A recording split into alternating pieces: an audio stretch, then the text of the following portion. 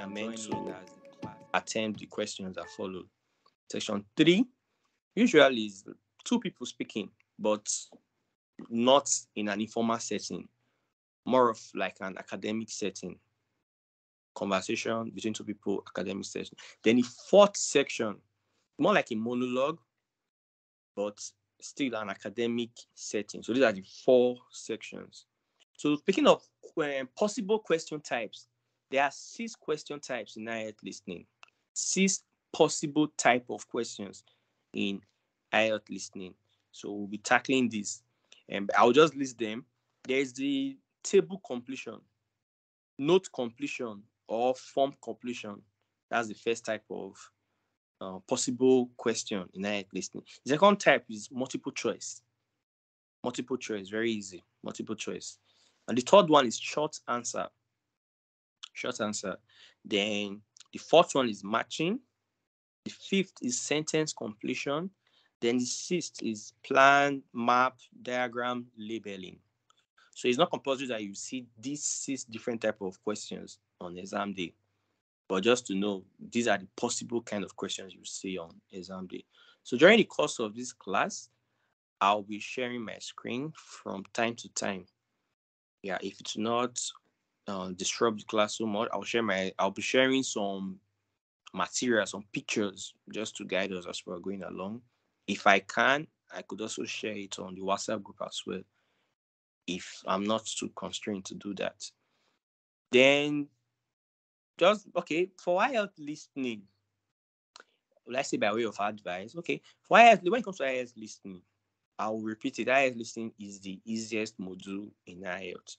But what you can do for yourself is to practice. Yeah, practice. Consistency, that's what you need. Practice, practice, practice, and you are there already. So IELTS listening is not like the other modules where we start to look for skills, where we learn skills to tackle the module. I'll say for speaking, for example, the speaking module, you can learn tested and tried skills to attempt questions, and it works all the time. For IELTS writing, of course, you have to learn writing skills. You have to learn writing skills to tackle questions. But like you can reason it out. Listen, this is listening. You do not necessarily need some special skills to input. What you need speed, of course. Yeah. Another thing you need is concentration. On exam day, on the test day, they will usually give you a form of headset.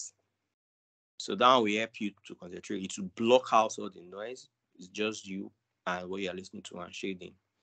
So I would say when you're practicing for the IELTS listening, you should try as much as possible to put yourself in that exam condition. The IELTS listening is unique compared to the others. Yes, the IELTS listening, you need quiet. So I'll say put yourself in an exam condition. To do this, you get a form of headset, any form of headset, connected to your phone, your laptop, or whatever device you're using to listen to the recordings. Then you attempt it. That's it. So IELTS listening needs all your concentration. It needs speed, but at the same time, it needs accuracy. Then it needs concentration.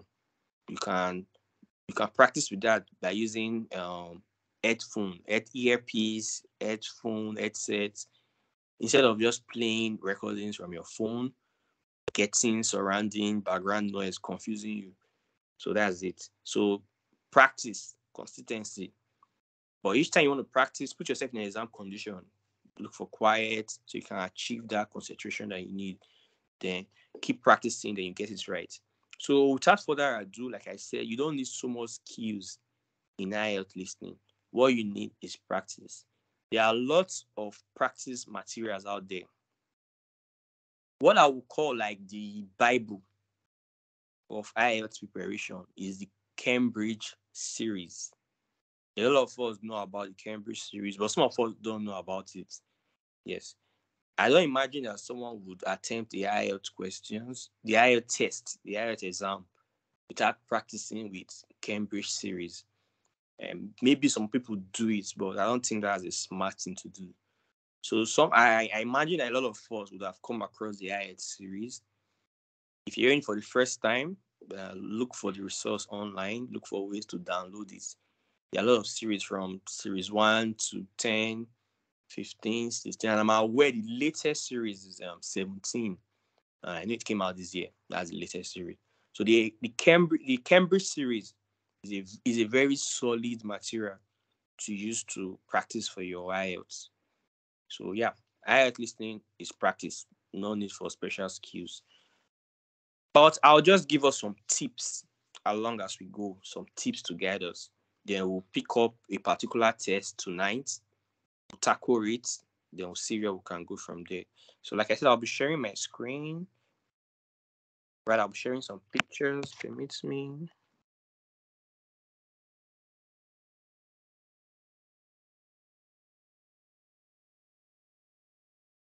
Uh-huh. So this is just some of the things I've been saying. The basics of IELTS listening. 30 minutes, 40 questions, 4 sections, and 6 question types. 6 possible question types. That's the IELTS for you. Right? So I'll just share my screen some more just to guide us.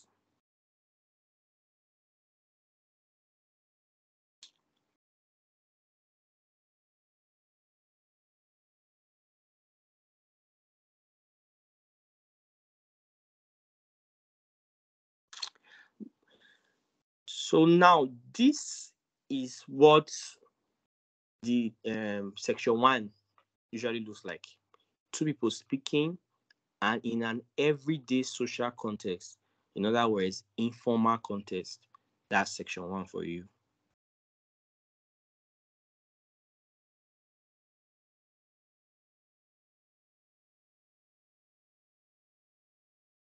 I'll go on to show us what section 2 looks like.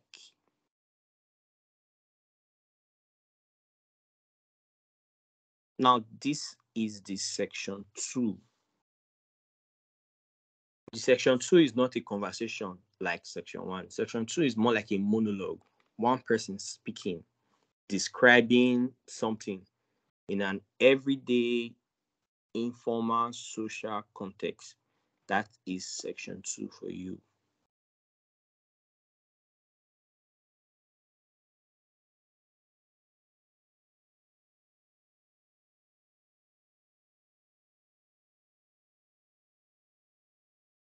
Then this is the section 3.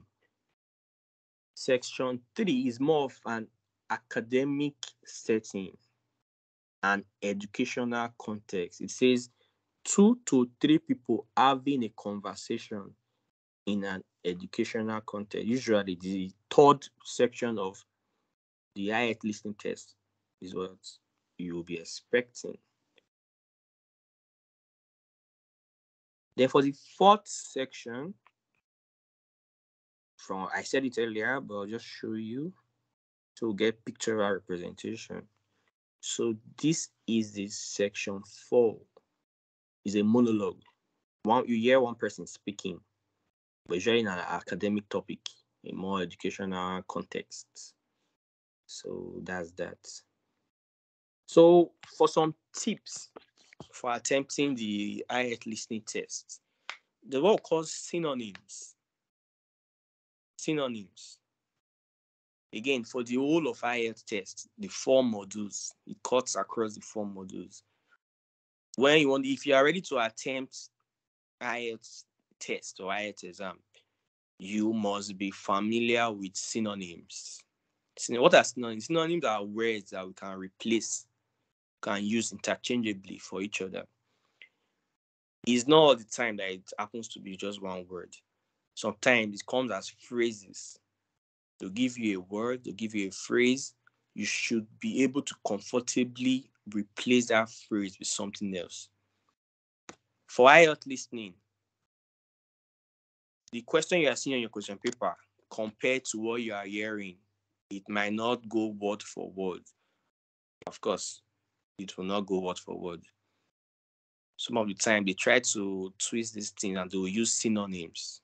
The synonym can just come from like word to word replacement. Sometimes a little bit more technical, it comes as phrases. That's synonyms. You're able to pick synonyms. What's an example of a synonym? For example, they are saying children, the children. The synonym will be kids. That's a very simplified way of putting synonyms. So that's what synonym. Another tip is paraphrasing. Paraphrasing. When we are listening to IELTS, and on exam day, the IELTS listening module, paraphrasing. The question you are reading, like I said, is just similarly to synonyms. You won't see the idea that you're trying to pass word for word, but to be paraphrased. I can give another example. You can be saying something like, the restaurant is a very nice setting. It's a very nice family setting. They can paraphrase it and put it some very, very different way. I say something like, the restaurant has a homely view, or something like that. So that's paraphrasing. It comes a lot. So for this IELTS listening, is when you practice, you're able to pick out these synonyms, paraphrasing, and all that. Another useful tip to give for IELTS listening is to avoid distractors. And what are distractors? There are like 4 types of distractors. So I'll just share my screen to see what sort of distractors we mean when we say distractors in IELTS.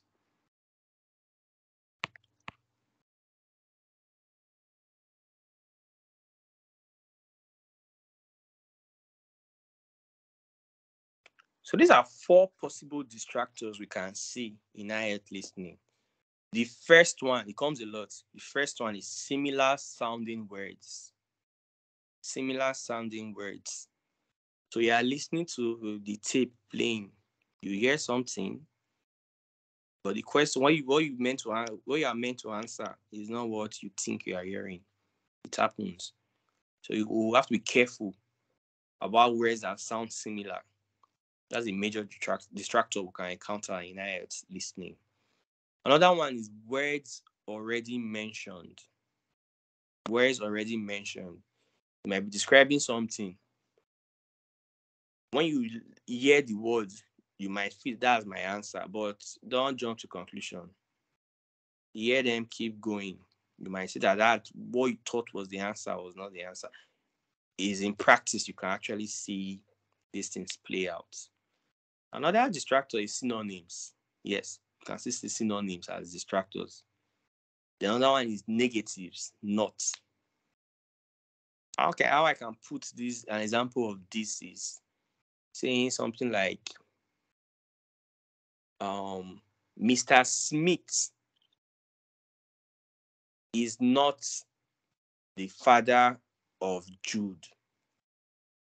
You might just assume you heard Mr. Smith, you heard Jude, you heard father. You can just assume that they mean Mr. Smith is the father of Jude. Somehow you might not just pick the word not. So that's negatives, not. So when they use the word not, sometimes our brain can just be tricked to not pick that not. So since we are in an exam condition, we're trying to be fast. When you just hear Mr. Smith, you just go ahead to assume that what they are saying is Mr. Smith is the father of Jude, and not picking the not. Sometimes it might not be so straightforward as the word not. It can be more technical. We'll see all this when we practice a particular listening test. So that's it. So like I said, listening is the easiest part. It's the easiest module of the whole IELTS test. Now there are 2 types of IELTS generally. There's the IELTS academic and there's the IELTS general. Depending on our purpose of migration. Typically, if you are going for work, if you are going for masters, especially when you go to a country like the UK, usually tend to go for IELTS academic. But I will not assume to say everyone on this group is attempting IELTS academic. There's also the IELTS general. But the good news is that whether you are doing IELTS general or whether you are general training GT, or whether you are attempting the IELTS academic, the listening module remains the same. Yes. The writing module is slightly different. The reading module is slightly different. But the listening and speaking are the same. So that's the good news. So you don't have to worry your mind about that one. Whether you're going for general, whether you're going for academic, the listening module is the same thing you're answering. So that's that. So like we said already, the pass mark, so to speak, the band score, which we take as pass mark, most of the time is 7. And what do you have to do to attain that pass mark of 7, band score of 7? There are 40 questions. Usually you have to get correctly at least 30 over 40 to get a pass mark of 7. So for IELTS listening, that's something that is very, very achievable.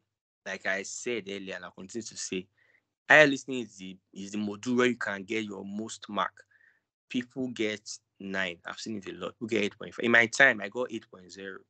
And it wasn't too high. But the IELTS listening, to get a pass mark of 7, you need just 30 over 40. It's very doable. To get a pass mark of 8.0, to get 8.0, a band score of 8.0, you need to score 35 over 40. But in all, you should not go below 30 to get a 7. You should not go below. You can get 30 something, 35. Do not go below 30 over 40. And this is very doable, like I've said. So we've talked about the way the exam is structured, the different section 1, 2, 3, and 4, the 6 possible questions. So at this point, we'll just move further. All right. So another tip I can just chip in at this point is that you listen for corrections. Yes, you listen for corrections. You will get this when you practice a lot. So for example, there will be a phrase in the recording. There will be a phrase. Something like, a question can come like this. Which hotel was chosen by a speaker? An example like that. Just a question. Which hotel was chosen? There will be a list of hotels. Different names. Hilton, Cottage, different hotels like that. Then you will just see the speaker saying something like, I think I would like to go for the Hilton Hotel. You might jump and pick Hilton Hotel. But if you continue to listen to the recording, down the line, the speaker might say something like, but on second thought, the Hilton Hotel is a very expensive hotel. No, on second thought, I think I will go for Sheraton Hotel. So that will call listening for correction. I know we're pressed for speed and time. But if you listen carefully, what you picked originally and chosen to be the correct answer, if you just listen a while longer, you might be able to correct yourself and say, no, this is the wrong answer. Then you pick the correct answer. So that's what that. I hope we're all together. At least it's quite a large Yes. class. Okay. Yes, we are together. Yes, sir. All right. I mean, such a large class, so there won't be room for much interaction, much one-on-one. But then I always want to ask a question. Are we with our papers and pen? Yes. Yes. Wow, Yes. that's Yes. great. So That's great. All right. So I didn't ask at the beginning of the class. I assume we've been jotting some things. Okay, that's fine. Like I said earlier, IELTS listening involves more of practice than giving you skills. to attempt question. It's more of practice. Practice, correct yourself, practice, correct yourself, repeat. Like I said, unlike the other modules, if it was reading, if it was writing, we'll be discussing actual skills to tackle questions. But for the IELTS listening, you do not need so much skills. What you need is tips. You just need tips here and there. So I'll just keep giving us the tips. So one other tip I would like to give us at this point, you might have heard of this before. If you've heard of it, I won't be shocked. Okay, when you are some of your questions, 40 questions, right? Some of your questions will involve you writing out words. On the other hand, some of the questions will involve you choosing options A, B, C, or D, or E. So two things involved. Some of the questions straight to the point, you just choose your option A, B, C, D. Why some of the questions you're actually meant to spell out words. So another way they can make it more technical is that they actually expect you to have correct spellings. Yeah, this one might pose a problem for us. Yes, because of speed and all that, we might not be able to get the spelling right all the time. But there are some things we can do to help ourselves. Okay. So one, we should get accurate spellings all the time. Yes, you are being tested for spelling. If you miss one letter, you go get one or two letters wrong, you will miss that question. Another thing is our tenses. Yes, our tenses. Then our singular and plural. Yes. A question that the answer needs a singular, say noun, a singular noun. If you go ahead to put a plural, if you add an S to it, you will get it wrong. On the other hand, if the answer is actually plural and you go ahead to just put the singular noun there, you will get it wrong. So you have to listen attentively. Yeah, where you have to add an S, if it's a plural, you should add it, because if you don't add it, you will miss that question. The another tip is this. We all know that for what we call proper nouns begin with capital letter. Then the rest of the letters can be in small letter. Yes, proper nouns. A proper noun, for example, is John, Smith, Sarah, Becky, Rebecca. Names of people, actual names of people, names of persons. Those are proper nouns.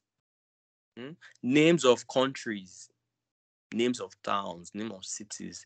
Those are proper nouns. So they are meant to begin with capital letter, and the rest of the letters will be. And don't miss your cases. So I can give you a special tip for this. In my time when I wrote this, what I did, I got this tip very early. It helped me. When you are attempting this IELTS listening, for the words you have to spell out, avoid using small letter. Spell out all your words in capital letter. I'll come again. As far as IELTS listening is concerned, anything you want to spell it in block letters, capital letters. Do not use lowercase. Yes, do not use small letters. Do not use lowercase. Spell in upper cases throughout. Block letters, capital letters. So I hope we all got that. So that one we help you not to make mistake of spelling proper nouns with the wrong cases or interchanging it where you're not meant to spell with capital letter, you spell with capital. So just spell everything capital letter. So that one helps. It helps. And the thing is that usually you answer into your question on paper. There usually will be some time at the end to transfer your answers into your answer sheet. Yeah. The another tip is this: instructions. 4 sections.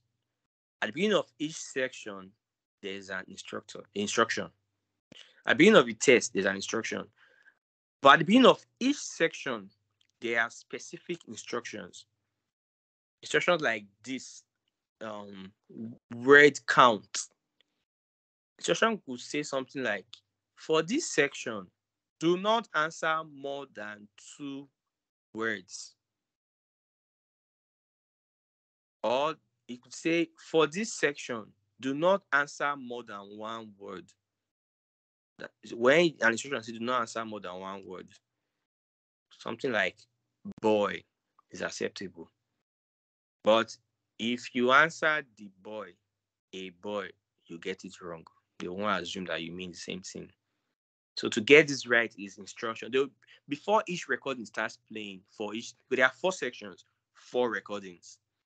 Before each recording starts playing, there will be a short time for you to quickly read the instruction. There won't be enough time for you to even glance through the questions. So I know we're pressed for time, we're rushing, we'll need to have speed, but do not fail to read your instructions. So that's one thing. We always read your instruction. Your instruction could say, for this section, do not answer more than 2 words and 1 number. 2 words and 1 number. So you actually have to follow your instructions. So that's that. So any other tip I wish to we need as we go ahead along, I'll be dropping them. All right. So without much ado, the what I refer to as the Bible of IELTS, which is the Cambridge series. So at this point, I would like for us to attempt some questions from the Cambridge series. Let's just practice and see our strengths and weaknesses. We'll correct ourselves, practice again, correct ourselves. So I don't know if we have this Cambridge series. I don't know. But what I know is that we are all on the WhatsApp group. So on the WhatsApp group, I'll just drop some pictures, some questions. Then I'll play the recording for us here. Then we can attempt the questions. And you've all agreed that you are with your pen and you're with your paper. So you just take this like as a practice or even an exam mode, and you just attempt the questions. So you give me 1 minute, I'll just pull up some questions.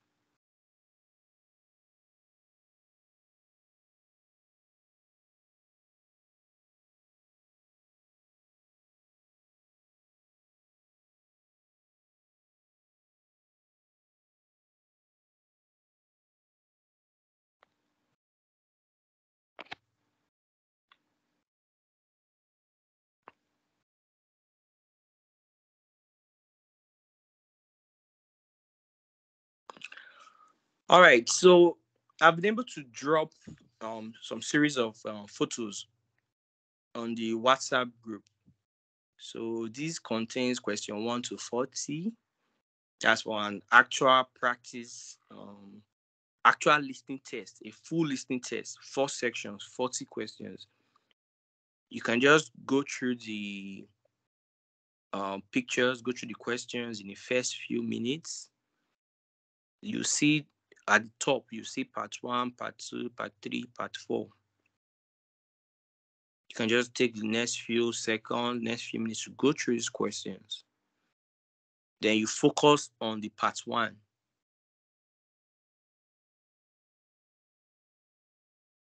If we all have our pen and our papers, we can just go ahead to number 1 to 40. I'll just give us some few seconds. So in the next few seconds, just number 1 to 40. Those of us that have the sample question answer booklets, this is a good time to use the sample answer booklet.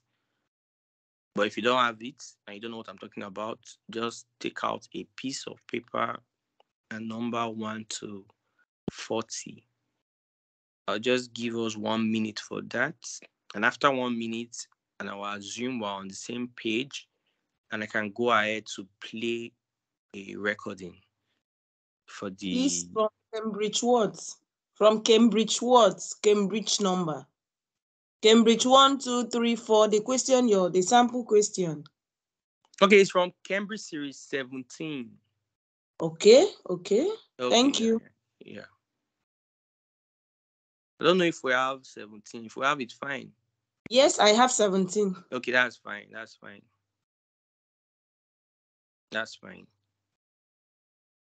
For those of us that don't have the Cambridge series 17, we could just as well just go to the WhatsApp group. I'll drop some pictures. Then you just follow.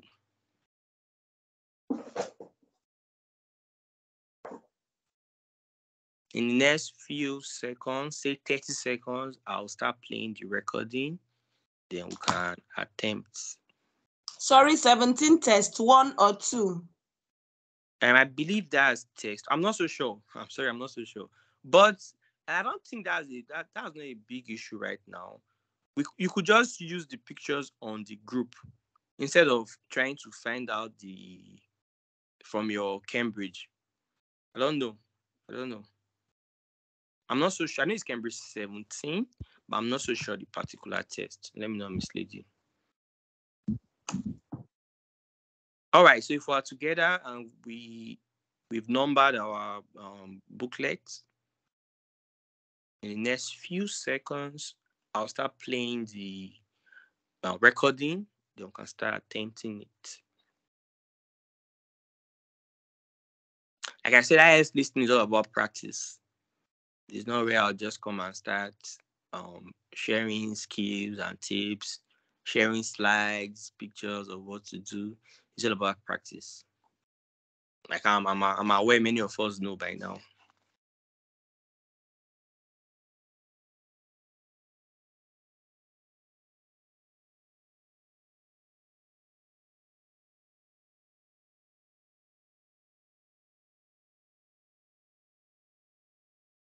So if you guys are ready, you could just give me a wave.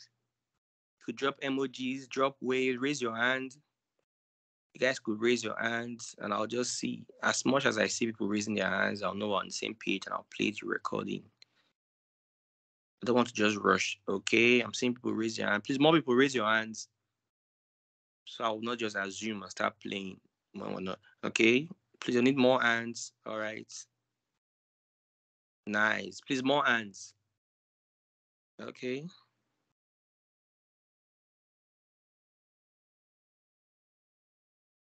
All right. Great. So in the next few seconds, we'll start hearing the recording. I'll suggest we just be in the place that's quiet. If you can use your earpiece or something, headsets, headphones. Yeah. So in the next few seconds, we'll start hearing the recording.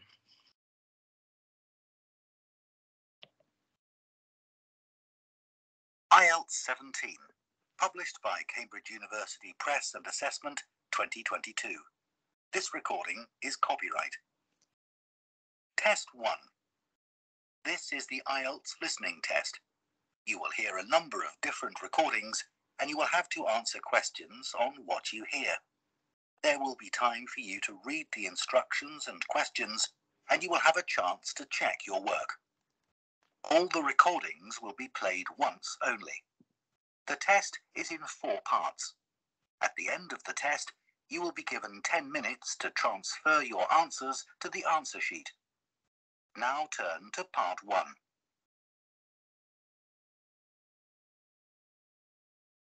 Part 1. You will hear a woman called Jan phoning a man about their local conservation group. First, you have some time to look at questions 1 to 5.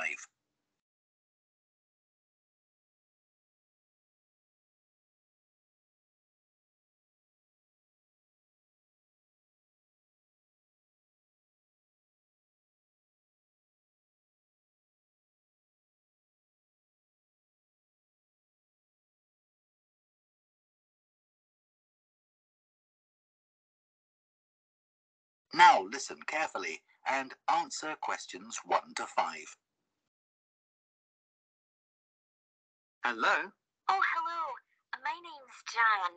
Are you the right person to talk to about the Buckworth Conservation Group? Yes, I'm Peter. I'm the secretary. Good. I've just moved to this area and I'm interested in getting involved. I was in a similar group where I used to live. Could you tell me something about your activities, please? Of course. Well, we have a mixture of regular activities and special events. One of the regular ones is trying to keep the beach free of litter. A few of us spend a couple of hours a month on it, and it's awful how much there is to clear. I wish people would be more responsible and take it home with them. I totally agree. I'd be happy to help with that. Is it okay to take dogs? I'm afraid not, as they're banned from the beach itself. You can take them along the cliffs, though, and children are welcome. Right. We also manage a nature reserve, and there's a lot to do there all year round.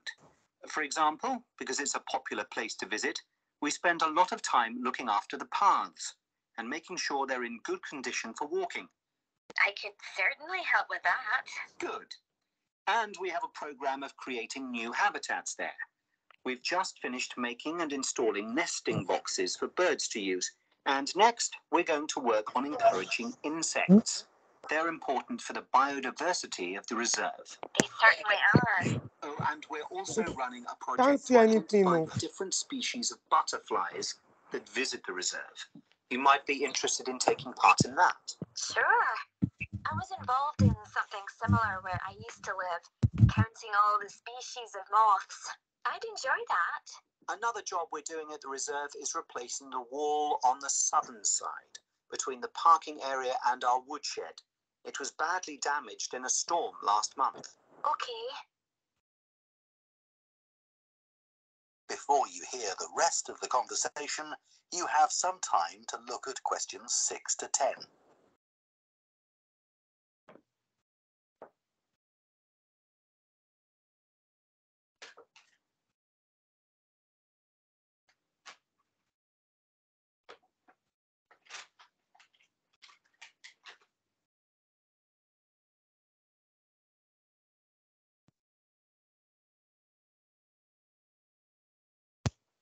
Now listen and answer questions 6 to 10.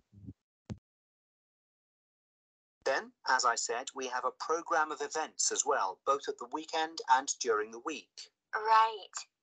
I presume you have guided walks.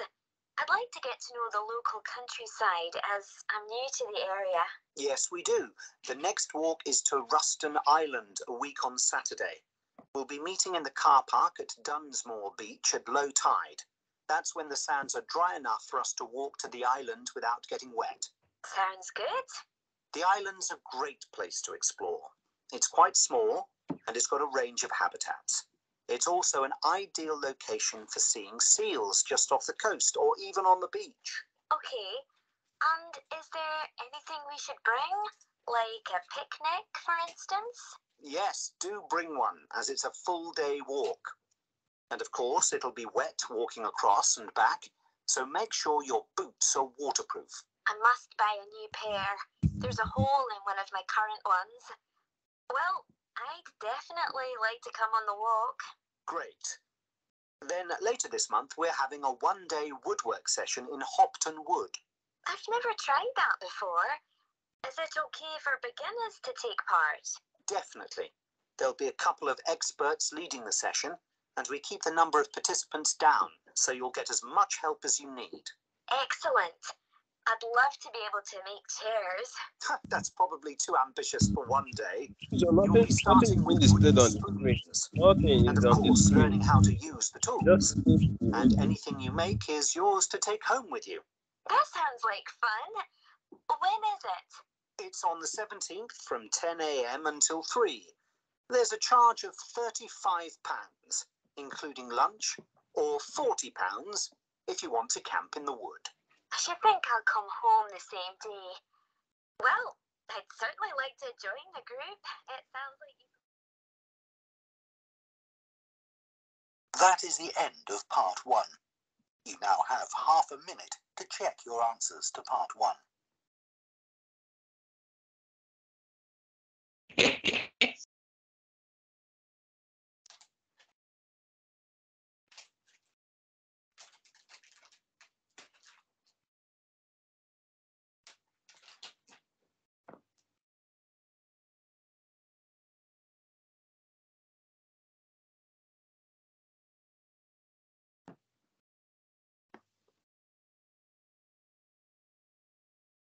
IELTS 17, published by Cambridge University Press and Assessment. Part 2. You will hear a tour guide, Lou Miller, speaking to a group of people about a boat trip they are going to take around the Australian island of Tasmania. First, you have some time to look at questions 11 to 14.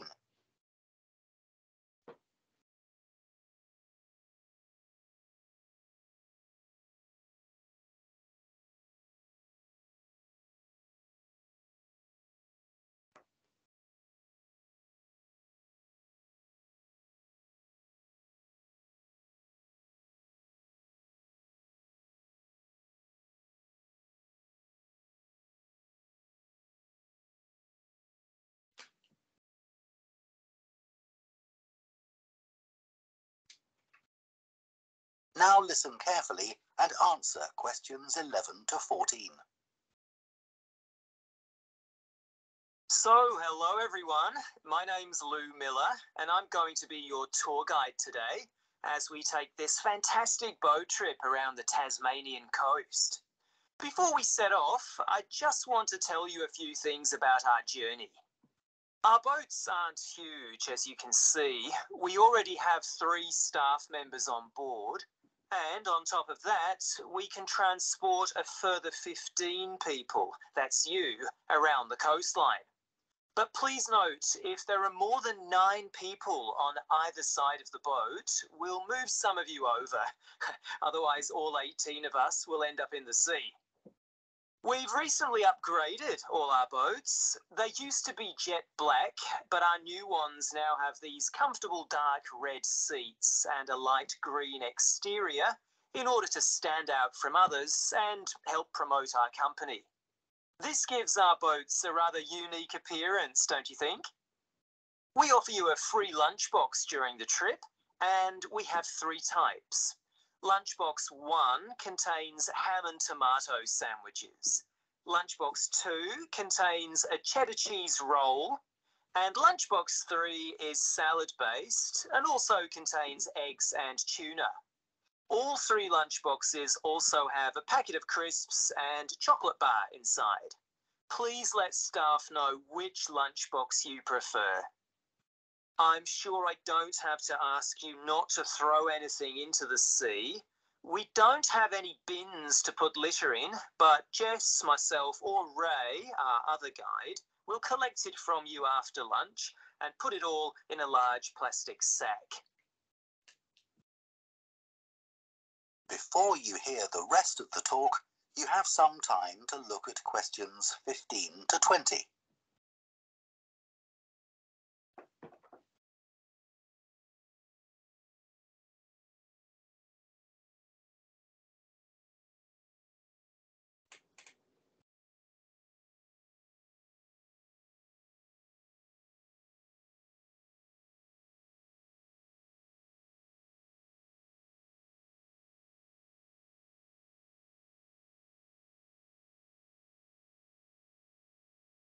Now listen and answer questions 15 to 20.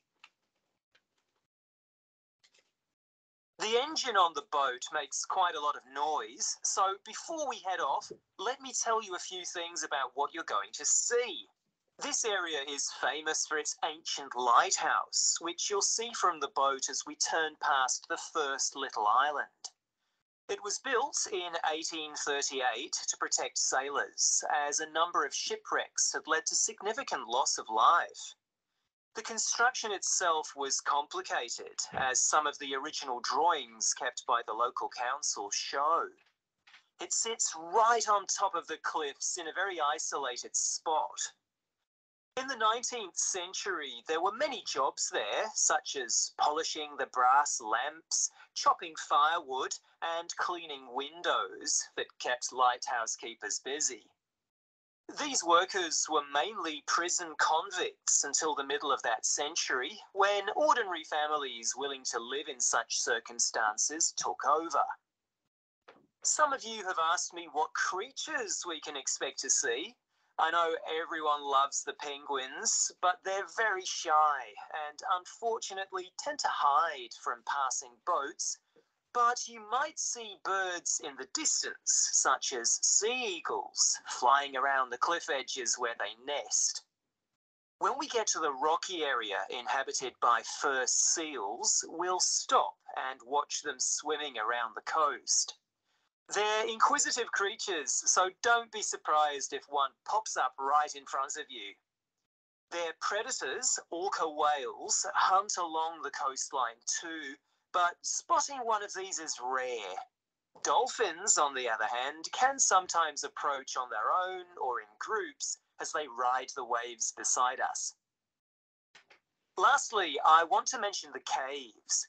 Tasmania is famous for its caves, and the ones we'll pass by are so amazing that people are lost for words when they see them.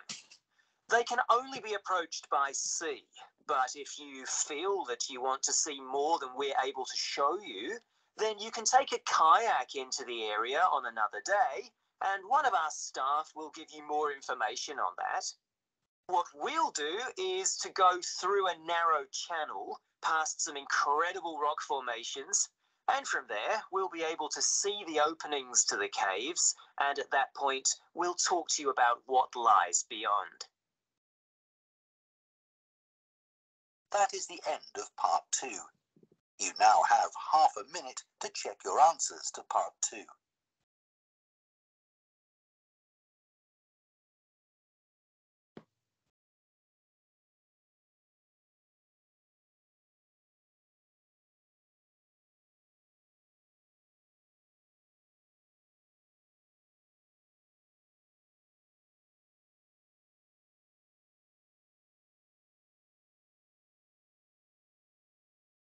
Part 3. You will hear 2 veterinary science students called Diana and Tim discussing their work placements and their course modules. First, you have some time to look at questions 21 to 26.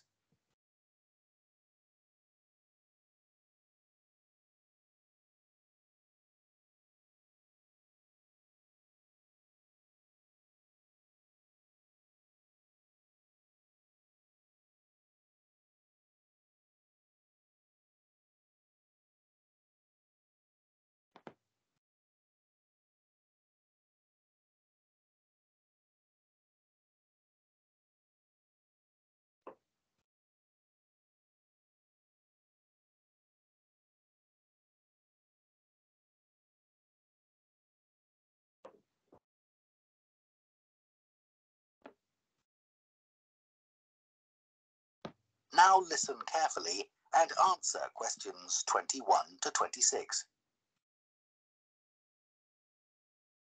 So, Tim, we have to do a short summary of our work experience on a farm.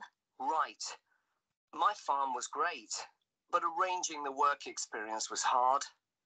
One problem was it was miles away and I don't drive. And also, I'd really wanted a placement for a month, but I could only get one for 2 weeks. I was lucky. The farmer let me stay on the farm, so I didn't have to travel. But finding the right sort of farm to apply to wasn't easy. No, they don't seem to have websites, do they? I found mine through a friend of my mother's, but it wasn't easy. No. My farm was mostly livestock, especially sheep. I really enjoyed helping out with them. I was up most of one night helping a sheep deliver a lamb. On your own? No, the farmer was there, and he told me what to do. It wasn't a straightforward birth, but I managed. It was a great feeling to see the lamb stagger to its feet and start feeding almost straight away, and to know that it was okay. Then another time, a lamb had broken its leg, and they got the vet in to set it. And he talked me through what he was doing. That was really useful. Yes, my farm had sheep too. The farm was in a valley, and they had a lowland breed called Suffolks, although the farmer said they'd had other breeds in the past. So were they bred for their meat? Mostly, yes. They're quite big and solid. My farm was up in the hills, and they had a different breed of sheep. They were Cheviots. Oh, I heard their wool's really sought after. Yes, it's very hard wearing, and they use it for carpets. Right. I was interested in the amount of supplements they add to animals' feed nowadays. Like, even the chickens got extra vitamins and electrolytes in their feed. Yes, I found that too. And they're not cheap. But my farmer said some are overpriced for what they are. And he didn't give them as a matter of routine, just at times when the chickens seemed to particularly require them. Yes, mine said the same. He said certain breeds of chickens might need more supplements than the others, but the cheap and expensive ones are all basically the same. So, did your farm have any other livestock, Diana?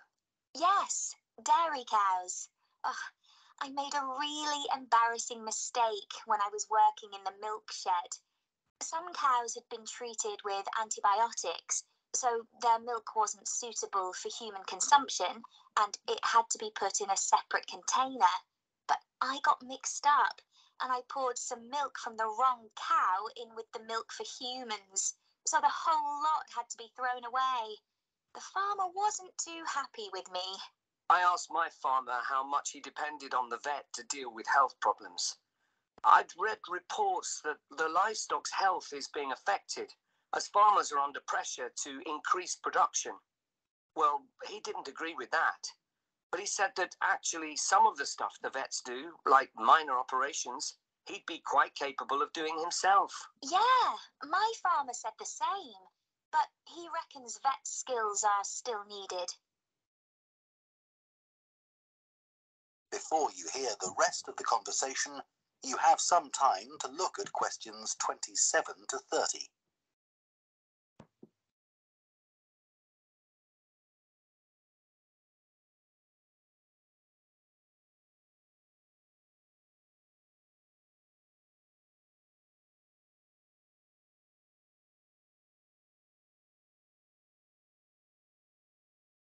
Now listen and answer questions 27 to 30. Now we've got to give a bit of feedback about last term's modules. Just short comments, apparently. Shall we do that now? Okay, so medical terminology. Well, my heart sank when I saw that, especially right at the beginning of the course, and I did struggle with it. I thought it'd be hard, but actually, I found it all quite straightforward. What did you think about diet and nutrition? Okay, I suppose. Do you remember what they told us about pet food and the fact that there's such limited checking into whether or not it's contaminated? I mean, in comparison with the checks on food for humans, I thought that was terrible. I think the module that really impressed me was the animal disease one, when we looked at domesticated animals in different parts of the world, like camels and water buffalo and alpaca. The economies of so many countries depend on these, but scientists don't know much about the diseases that affect them. Yes. I thought they'd know a lot about ways of controlling and eradicating those diseases, but that's not the case at all. I loved the wildlife medication unit. Things like helping birds that have been caught in oil spills. That's something I hadn't thought about before. Yeah, I thought I might write my dissertation on something connected with that. Right. So, actually, I was thinking something along the same line. That is the end of part 3. You now have half a minute to check your answers to part 3.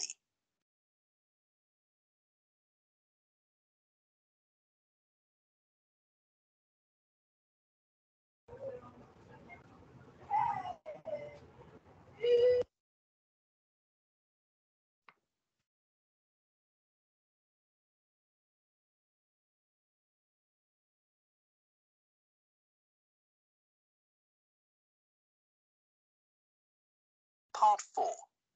You will hear an anthropology student giving a presentation on spiral path designs known as labyrinths. First, you have some time to look at questions 31 to 40.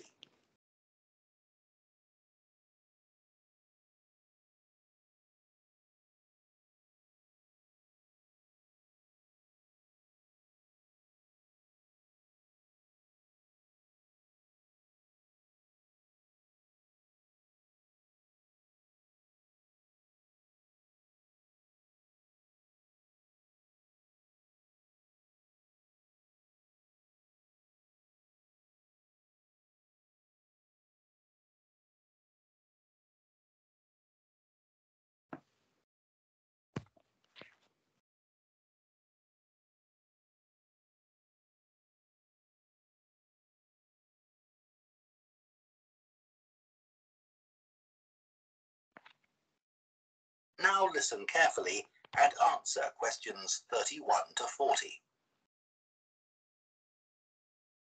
Labyrinths have existed for well over 4,000 years. Labyrinths and labyrinthine symbols have been found in regions as diverse as modern-day Turkey, Ireland, Greece, and India. There are various designs of labyrinth, but what they all have in common is a winding spiral path which leads to a central area. There is one starting point at the entrance, and the goal is to reach the central area. Finding your way through a labyrinth involves many twists and turns, but it's not possible to get lost, as there is only one single path. In modern times, the word labyrinth has taken on a different meaning, and is often used as a synonym for a maze. A maze is quite different, as it is a kind of puzzle with an intricate network of paths. Mazes became fashionable in the 15th and 16th centuries in Europe, and can still be found in the gardens of great houses and palaces. The paths are usually surrounded by thick, high hedges, so that it's not possible to see over them. Entering a maze usually involves getting lost a few times before using logic to work out the pattern and find your way to the center, and then out again. There are lots of dead ends and paths which lead you back to where you started. The word maze is believed to come from a Scandinavian word for a state of confusion. This is where the word amazing comes from. Labyrinths, on the other hand, have a very different function. Although people now often refer to things they find complicated as labyrinths, this is not how they were seen in the past. The winding spiral of the labyrinth has been used for centuries as a metaphor for life's journey. It served as a spiritual reminder that there is purpose and meaning to our lives, and helped to give people a sense of direction. Labyrinths are thought to encourage a feeling of calm, and have been used as a meditation and prayer tool in many cultures over many centuries. The earliest examples of the labyrinth spiral pattern have been found carved into stone, from Sardinia to Scandinavia, from Arizona to India to Africa. In Europe, these spiral carvings date from the late Bronze Age. The Native American Pima tribe wove baskets with a circular labyrinth design that depicted their own cosmology. In ancient Greece, the labyrinth spiral was used on coins around 4,000 years ago. Labyrinths made of mosaics were commonly found in bathhouses, villas, and tombs throughout the Roman Empire. In Northern Europe, there were actual physical labyrinths designed for walking on. These were cut into the turf or grass, usually in a circular pattern. The origin of these walking labyrinths remains unclear, but they were probably used for fertility rites, which may date back thousands of years. 11 examples of turf labyrinths survive today, including the largest one at Saffron Walden, England, which used to have a large tree in the middle of it.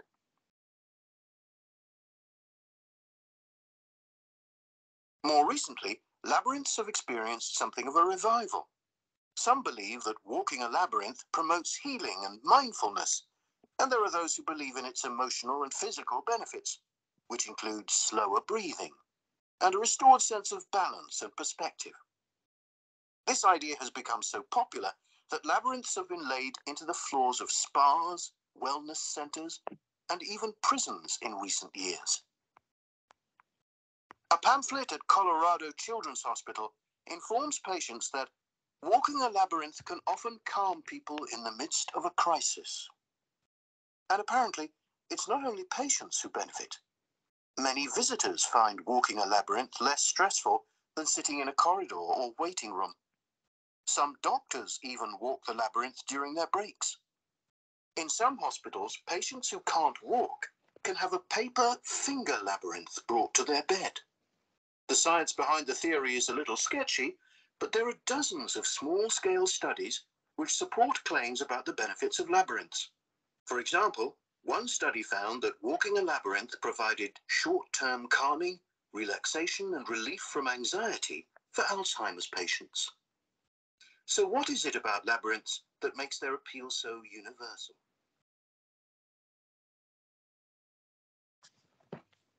That is the end of part 4. You now have 1 minute to check your answers to part 4.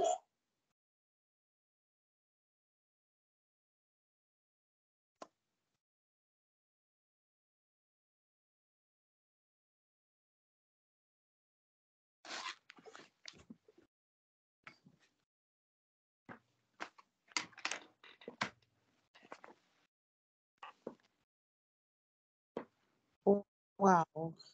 Hello, guys. Yes. How's it? It All right, was it was just nice.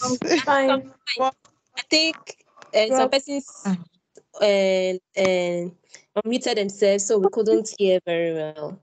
But then it was fine. Please say that again. Can you come again?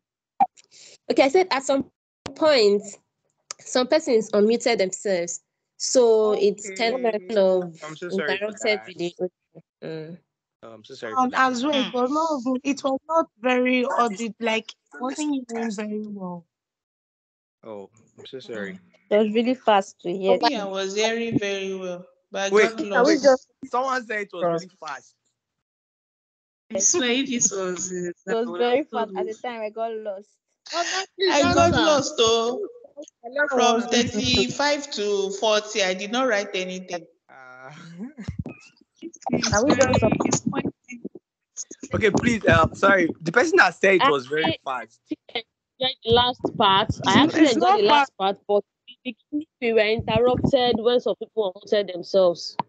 So That's very bad, but it's fine. It's fine. But please, I want to focus on the person that said it Please, was very fast. let's put Please. answers. Yeah, How of can course. we Of course. submit it? Can we snap and send across? Yeah, just hold on. In a few minutes, we'll resolve all that. Okay, but please, the person that said it was very fast. Please indicate. I'm the one, Jane. Okay, Jane. Okay, Jane. That's fine. Is this the first time you're attempting the IELTS listening? Yes. This is the first time. this is the first time I'm actually doing it with timer. Like I usually play it until I hear everything before answering. I thought as much. Hey, my father, please. I thought as much. I thought That as is much. It's fine. So this is actually the way to practice IS listening.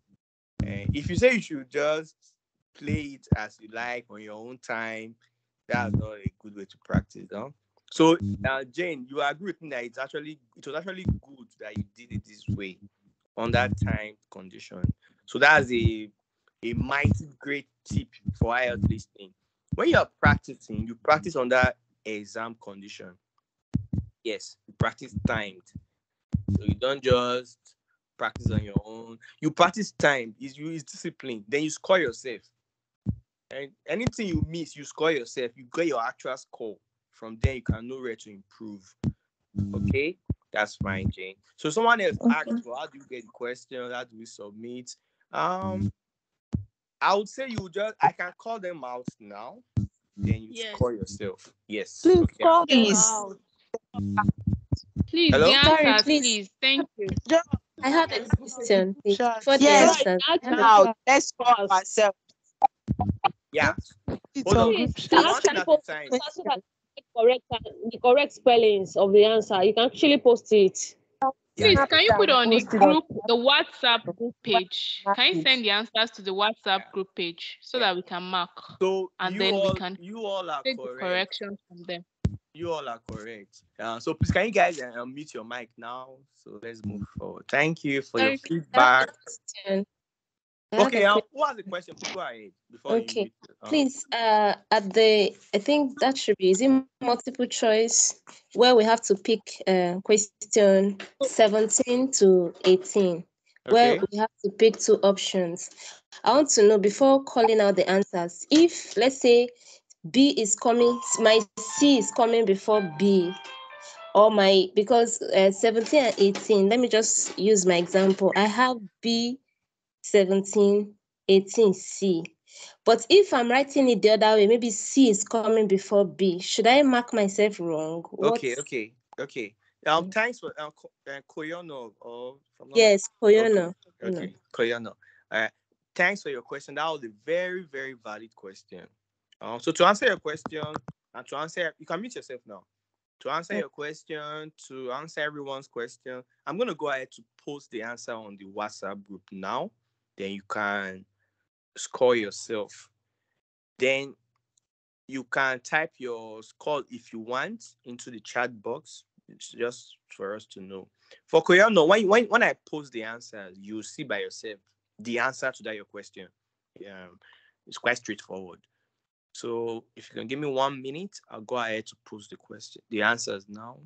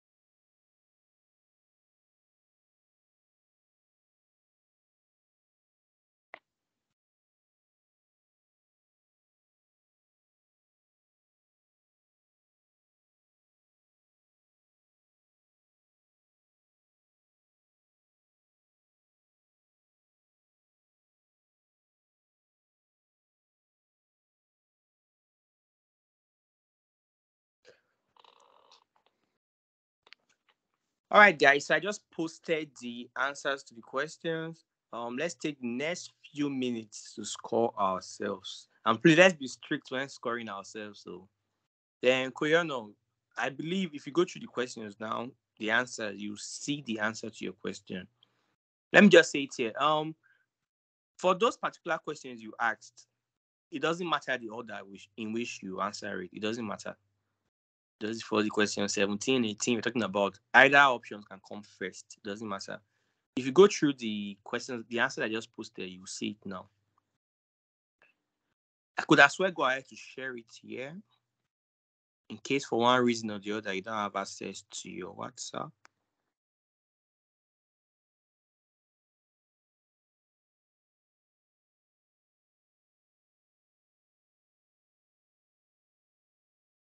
All right, I just shared the picture here. So it's on WhatsApp group and it's on this platform as well. So these are the answers to the questions. Let's take the next few minutes to quickly score ourselves. If we finish scoring ourselves, you'll get an idea of how well you did. Yeah. So let's just take the next few minutes to score ourselves. After that, then we can unmute ourselves and have a quick chat and resolve some of the issues on ground or that will later come up. Get some clarifications and all that. Ask your questions and get answer to your questions. I have 24. I have 24 over 40. That's fine. Who's speaking? Edward. Okay. Edward, you can unmute your mic. Okay. Is this have you attempted this IELTS listening before? Truthfully. Yes, I have. Yes. Okay. So you're familiar with the Cambridge series? I'm getting used to it. Little by little anyway. It's fine. It's fine. So I believe you will agree with me that you need more practice. Exactly. Yes, you need more practice. 24 is low. Let me not give you false hope. 24 is low. Although the audio wasn't as clear as what I used to do on my... Yes. So you could do better. So typically, what do you get before now? What do you get? Most times I do get 32, 31, 35. That's manageable. Let me use the word manageable. It's fine. It's fine. Sometimes when the passages are hard, I do get 28. It's fine. It's fine. Yeah. So let's just give the others a few more minutes or seconds to score themselves. Okay, who's raising their hand? Hello. Yeah. I scored 32. Wow, that's fair. That's fair. That's fair. I think that's a 7.0 if I'm not mistaken. 32 is a 7.0. So use that as a guide. Is this your first attempt? No. Oh, so what were your previous scores before now? And between the ranges of 30 to 34. Oh, sometimes I scored 30 to 1. Depends. So you're in your normal range, but I believe you can do better. Okay. Yeah. Though I made some spelling mistakes, like when the audio was saying boot, it was pluralized. So I write BOOT instead of adding S. Then somebody was distracting us during that number 9 question. Yeah, let me apologize on that person. And the multiple choice too. Okay. And the question 16 and 17, I missed out the 2 questions. Okay. It's fine. But I guess during the later part, the part 4 question, I guess I didn't hear what the recording was saying in my question 38 and 34, but I guessed right. 38 was I write and breathing, and 39. No, it was a guess, and I guessed right. Yeah, that's fine. 38 and 39, breathing and tape. That's fine. Any more responses? Any more queries? Yes. My name is Lynn Nweze. Okay, please, go ahead. I have on that option, question 10. The answer is 35, and I saw you wrote 35 both in figures and in number. Okay. Do we still anything involve figures? Do we write in words and in figures as well. Okay. What did you choose in your own? I wrote just 35, 35, 35. 35. Okay. Yes. Yeah. So both are actually correct. Okay. Yes, both But are please, correct. someone asked a question I wanted to ask. In that number 7 that has to do with boots, But sir, I there also is pounds in front of the 35. It doesn't matter. They don't mark for figure for those pounds. It doesn't matter. If you add it, Okay. fine. Yes. If you add it, fine. If you don't add it, it's fine. And sorry, also, are you talking? I mean the I COOT. think I wrote COOT. that's I didn't wrong. add the S. No, that's wrong. You got it wrong. Ew. Take note of your Okay. singulars and plural. We talked about it earlier. Yeah. Okay. Yeah. The person that asked about pound sign, if you write it, you are correct. If you don't write it, it's fine. Then also, if you spell Like your, that, your if you But I spell think out in the the front of number, the question. already the Like passage, so you shouldn't write it it. The carry pound it's in in the the question. passage. Yes, for the pounds, this thing is The already there. passage, so For you And should the pounds just is pounds already. is already yes. It's fine. If you add it, it's fine. If you don't add it, it's perfect. And also, you can either spell the numbers or write it in actual numerals. You can write the numerals. You can spell the numbers. They are both correct. Any more query? At this point, we've answered many of your questions, except there are still some very interesting questions you guys want us to tackle. Three people Yes, Yes, so raising their sorry. hand. Okay, continue. Hello. Yeah. I want to This ask. number 7, sorry. Maybe for example, number 6, the answer is island. I wrote because this is my first attempt to as well. Fine. It's fine. Um, Walk. I actually copied. I wrote like 3 words. Like for example, for that 6, my own was walk to highland. So in that case, would that be correct? Like, would they mark me? No. What does you have to read the instructions? it was just one word only. So if you Yeah, you write have to read anything the outside one word, you have to read the okay. instructions for each section. Make sure you follow the instructions. If the instructions say you can write 2 words, fine. Instructions say you can write 2 words and a number, fine. But don't write 3 words when instruction is saying write 1 word or write All 2 right. words. So follow the instruction. Yeah. Then the for number 36, I wrote cones. Instead of me, it was coins. CONEX. So that means I have to be walked through That's a with spelling error. yes. Okay, that's Thank wrong. you. It's a spelling error. Thank You have to be all right. truthful when you are marking yourself. So what did you score in I all? actually put coons too. What did you score in all? In total? I did not try at all. No, it's not Share with good. us. What did you score? Actually, I attempted just 19 and I Why? got 10. Because Why I did not, 19? I was distracted. So I just had I left it and I did not. This is my first time, so Okay, it's that fine. was It's why. fine. Let's push on. But Let's push on. It's your first thank time. you. That's is acceptable. Let's push on. As they say, as the odds. So we'll take a poll, like a vote. If you guys are okay with it, we can push on and attempt another one. Especially for Yes. the guys. Okay. For, hello, please, before we proceed, I have a question. Okay. Please, can you give tips that we can use to identify these singular and plural words? Like in case of the question 7, like the case of the question 7, Yeah.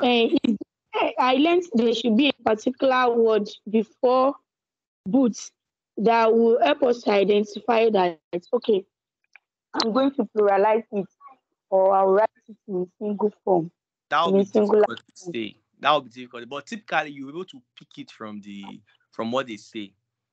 That would be But it was not pluralized when the recording was going on.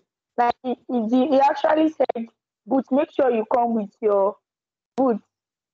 okay, you know Yes, No, what? you're You wrong. know It was what? pluralized. You know It what? For was. this particular uh-uh. okay, this particular question 7 It was seems to okay. Some people say it's pluralized, some people say it's not pluralized. It seems to be controversial. So on this question 7, I'll get back to us on this. I'll have to take a closer look and I'll give my opinion on it. It seems to be controversial. Some people feel it was polarized. Some people feel it shouldn't be polarized. Okay, it's fine. So with you guys' permission, we can push on and attempt another one. Especially for those who are saying it's their first attempt. They are mesmerized. So we'll take a poll. You guys can wave. Please raise a hand if you want us to attempt a second. Listening is very short now. Listening is very short. 30 minutes, you are done with listening. So if you want us to go with another attempt, with a different question, please raise your hand. I'm seeing 5 hands raised. Please. Okay, is it okay? I'm seeing more hands. Please keep raising your hands if you want us to attempt a second one. Okay, more hands. Please, more hands. Let's know if there's still time for us to take a second one. Okay, more and more people are raising their hands. That's fine. It seems the majority of us wants us to keep going. That's fine. So in the next few minutes, I'll drop the questions on the WhatsApp group. Then we can move on. That's fine.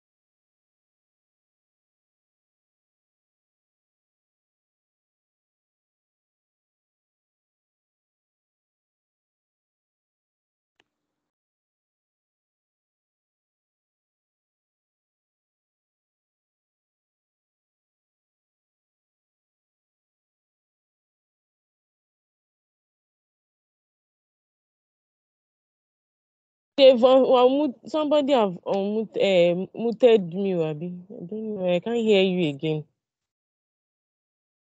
Hello. Nobody muted you. All right, so I just dropped the questions on the WhatsApp group.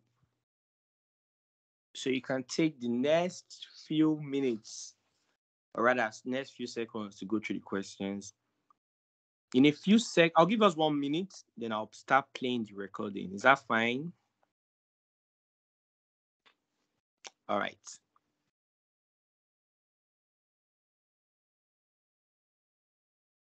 Guys, are we together? Please, if we're together, please let me see a show of hands. Yes. All right, all right. All right, guys, we can mute our mics. Okay. Okay, please keep raising your hands. Let's know we're together. I can see. Please, sorry, I'm trying to arrange the stuff on my WhatsApp. It appears to be scattered. Okay, use the next few seconds to do that. When you're done, please raise your hands. I'm seeing about 16, 20 hands, 16, 18 hands raised. Please, we need more show of hands to know that we're together so we can push on. Within the next 1 or 2 minutes, we all should be ready to start. Please let me beg you all. Please let's keep our mics muted so we can all hear. Please let's keep our mics muted.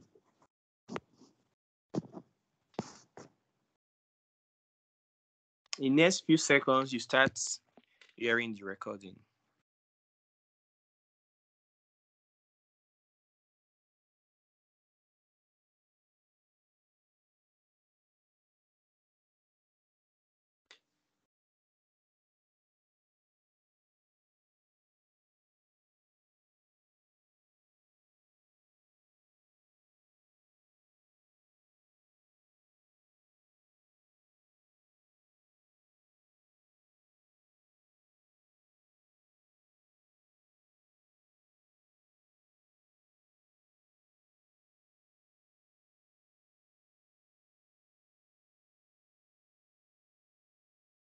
All right, in a jiffy, you start hearing the recording for the second test. Test 2. This is the IELTS listening test. You will hear a number of different recordings and you will have to answer questions on what you hear. There will be time for you to read the instructions and questions and you will have a chance to check your work. All the recordings will be played once only. The test is in 4 parts.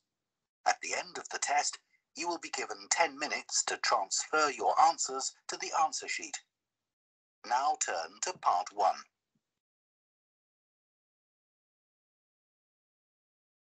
Part 1. You will hear a man asking about voluntary work in the village that he has just moved to. First, you have some time to look at questions 1 to 7.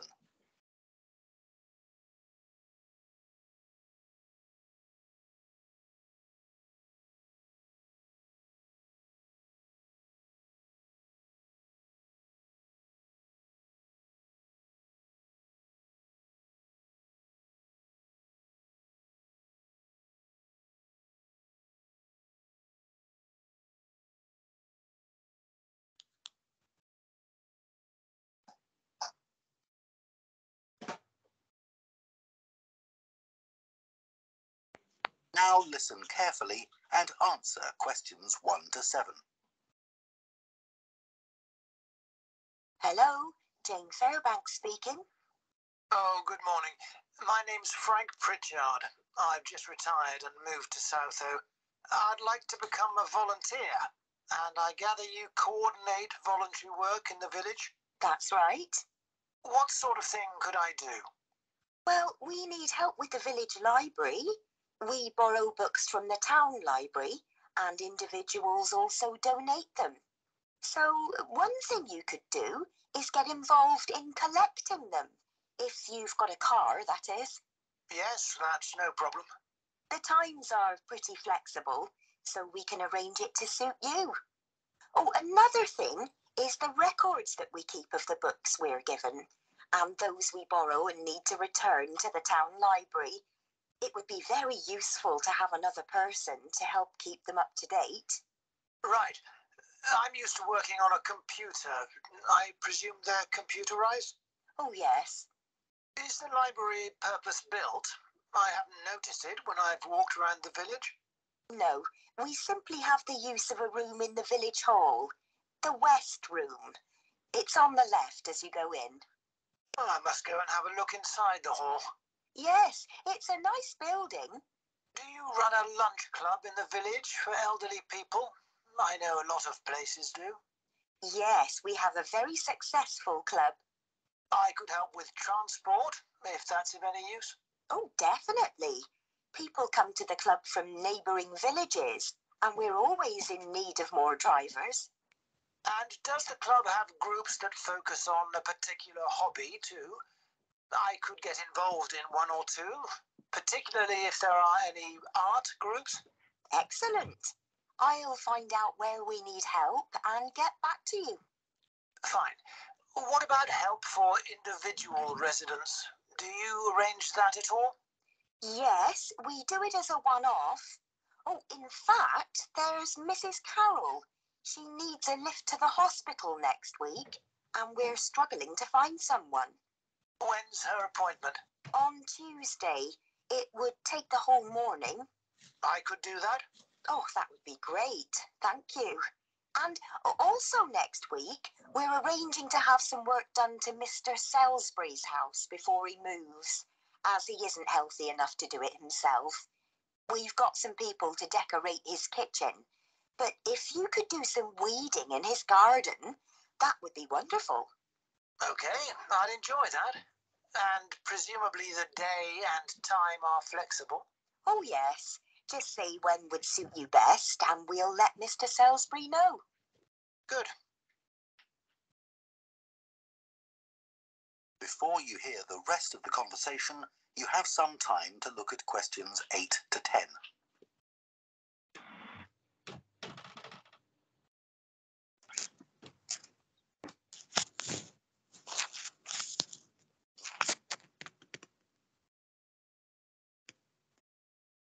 Now listen and answer questions 8 to 10.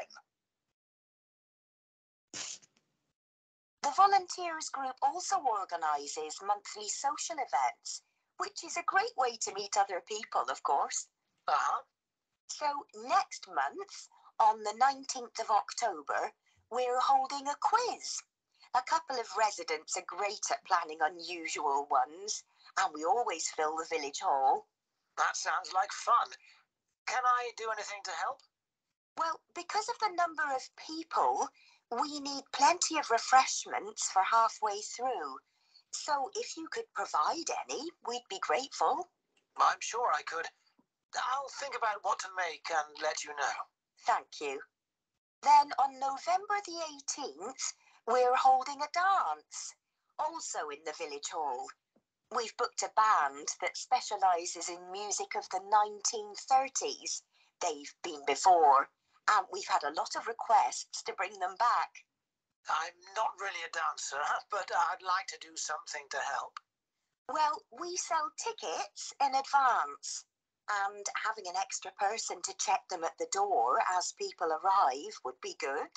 It can be quite a bottleneck if everyone arrives at once. Okay, I'm happy with that. But we're also arranging a New Year's Eve party. We're expecting that to be a really big event. So instead of the village hall, it'll be held in the Mountfort Hotel. The Mountfort. Mountfort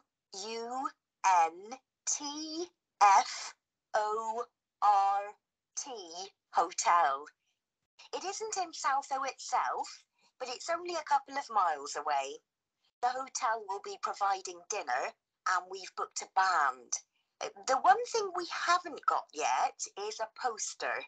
That isn't something you could do by any chance, is it? Well, actually, yes. Before I retired, I was a graphic designer, so that's right up my street. Oh, perfect. I'll give you the details, and then perhaps you could send me a draft? Of course. That is the end of part 1. You now have half a minute to check your answers to part 1.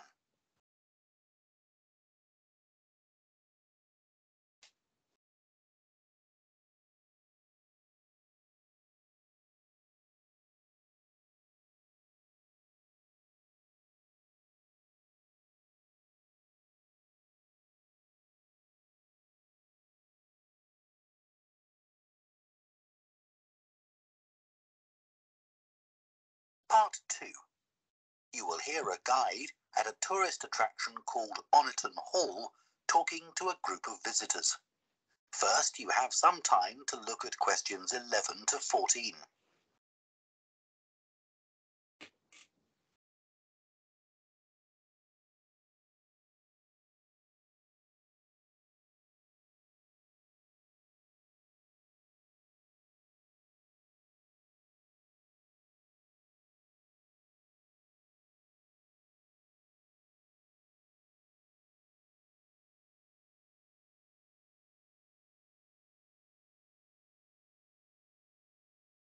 Now listen carefully and answer questions 11 to 14. Good morning and welcome to Oniton Hall, one of the largest estates in the area. My name's Nick and I'm one of the guides. I'll give you a brief introduction to the estate while you're sitting down and then we'll walk round. The estate consists of the house, gardens, parkland and farm, and it dates back to the 14th century. The original house was replaced in the late 17th century, and of course it has had a large number of owners. Almost all of them have left their mark, generally by adding new rooms, like the ballroom and conservatory, or by demolishing others. The farm looks much as it's always done, although the current owner has done a great deal of work to the flower beds. In the 17th century, the estate was owned by a very wealthy man called Sir Edward Downes. His intention was to escape from the world of politics after years as an active politician, and to build a new house worthy of his big collection of books, paintings and sculptures. He broke off contact with his former political allies and hosted meetings of creative and literary people, like painters and poets. Unusually for his time, he didn't care whether his guests were rich or poor, as long as they had talent. Big houses like Oniton had dozens of servants until the 1920s or 30s, and we've tried to show what their working lives were like. Photographs, of course, don't give much of an idea, so instead, as you go round the house, you'll see volunteers dressed up as 19th century servants going about their work. They'll explain what they're doing and tell you their recipes or what tools they're using. We've just introduced this feature to replace the audio guide we used to have available. I see there are a number of children here with you today. Well, we have several activities specially for children, like dressing up in the sorts of clothes that children wore in the past.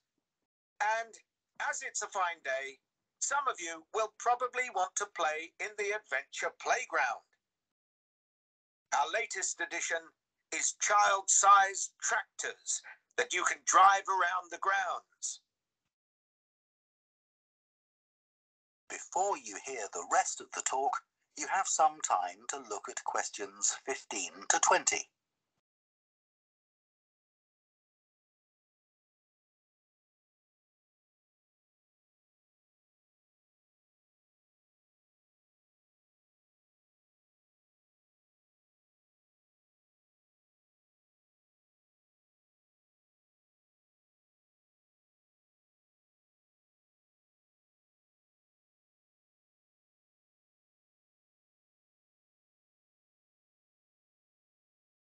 Now listen and answer questions 15 to 20.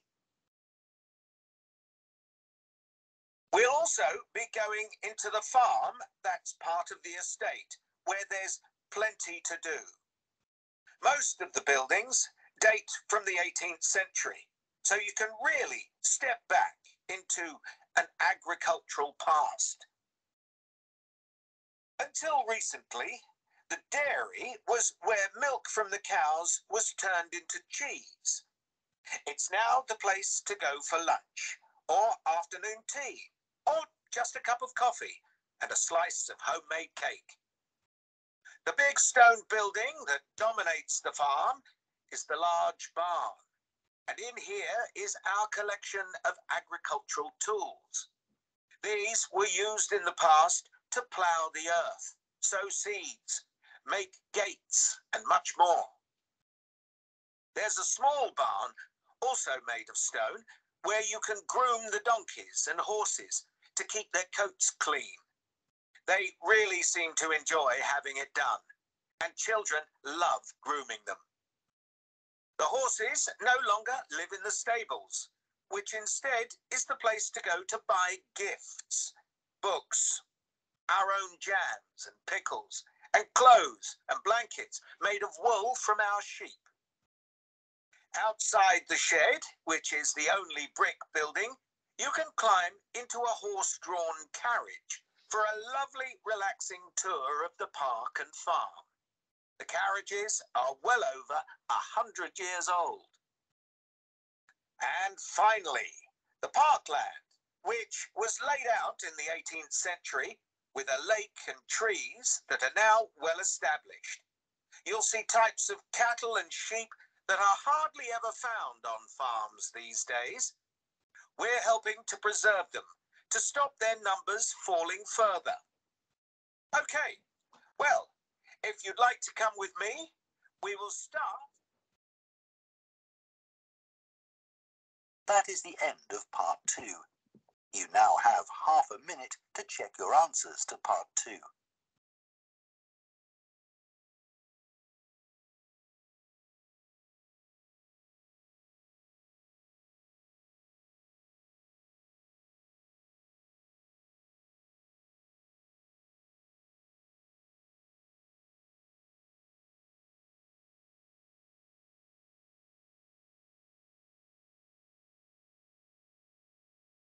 Part 3. You will hear 2 theatre studies students discussing stage and screen performances of Shakespeare's play Romeo and Juliet. First, you have some time to look at questions 21 and 22.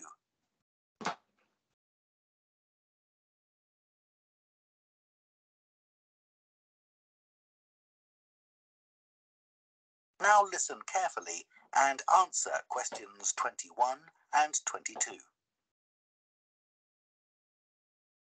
Did you make notes while you were watching the performances of Romeo and Juliet, Gemma? Yes, I did. I found it quite hard, though. I kept getting too involved in the play. Me too. I ended up not taking notes.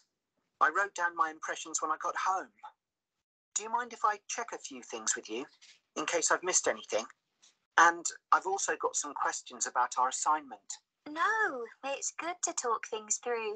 I may have missed things too. Okay, great. So, first of all, I'm not sure how much information we should include in our reviews. Right. Well, I don't think we need to describe what happens, especially as Romeo and Juliet is one of Shakespeare's most well-known plays. Yeah, everyone knows the story. In an essay, we'd focus on the poetry and Shakespeare's use of imagery, etc. But that isn't really relevant in a review. We're supposed to focus on how effective this particular production is. We should say what made it a success or a failure. And part of that means talking about the emotional impact the performance had on us. I think that's important. Yes. And we should definitely mention how well the director handled important bits of the play, like when Romeo climbs onto Juliet's balcony. And the fight between Mercutio and Tybalt. Yes. It would also be interesting to mention the theatre space and how the director used it, but I don't think we'll have space in 800 words. No, okay. That all sounds quite straightforward. Before you hear the rest of the discussion, you have some time to look at questions 23 to 30.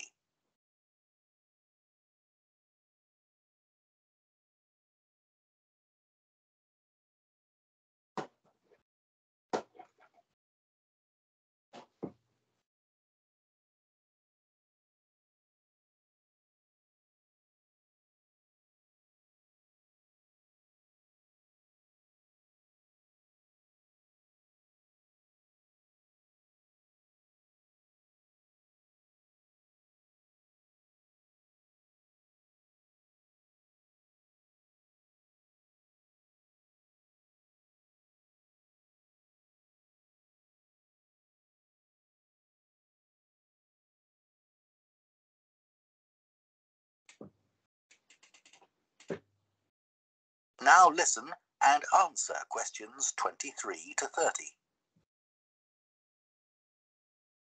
So, what about the Emporium Theatre's production of the play? I thought some things worked really well, but there were some problems too. Yeah. What about the set, for example? I think it was visually really stunning. I'd say that was probably the most memorable thing about this production. You're right. The set design was really amazing. But actually, I have seen similar ideas used in other productions. What about the lighting? Some of the scenes were so dimly lit, it was quite hard to see. I didn't dislike it. It helped to change the mood of the quieter scenes. That's a good point. What did you think of the costumes? I was a bit surprised by the contemporary dress, I must say. Yeah, I think it worked well, but I'd assumed it would be more conventional. Me too. I liked the music at the beginning, and I thought the musicians were brilliant. But I thought they were wasted because the music didn't have much impact in Acts 2 and 3. Yes, that was a shame. One problem with this production was that the actors didn't deliver the lines that well. They were speaking too fast. It was a problem, I agree. But I thought it was because they weren't speaking loudly enough, especially at key points in the play. I actually didn't have a problem with that. It's been an interesting experience watching different versions of Romeo and Juliet, hasn't it? Definitely. It's made me realise how relevant the play still is. Right. I mean, a lot's changed since Shakespeare's time, but in many ways, nothing's changed. There are always disagreements and tension between teenagers and their parents. Yes, that's something all young people can relate to. More than the violence and the extreme emotions in the play. How did you find watching it in translation? Really interesting. I expected to find it more challenging, but I could follow the story pretty well. I stopped worrying about not being able to understand all the words and focused on the actors' expressions. The ending's pretty powerful. Yes, that somehow intensified the emotion for me. Did you know Shakespeare's been translated into more languages than any other writer? What's the reason for his international appeal, do you think? I was reading that it's because his plays are about basic themes that people everywhere are familiar with. Yeah, and they can also be understood on different levels.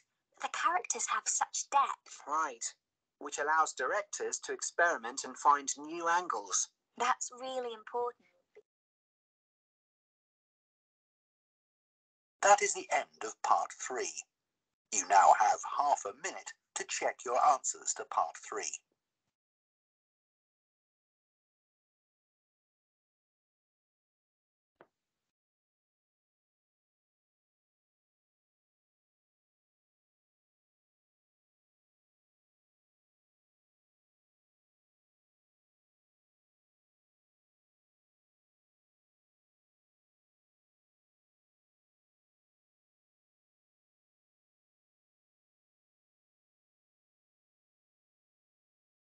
Part 3.